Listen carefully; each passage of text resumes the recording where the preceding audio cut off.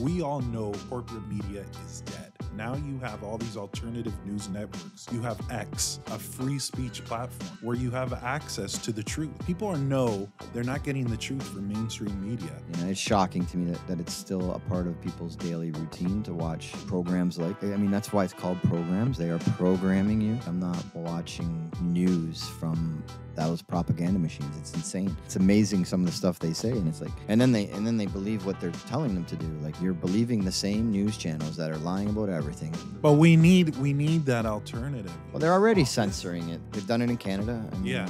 it's just a matter of time before the U.S. gets more censored. I think they've lost control.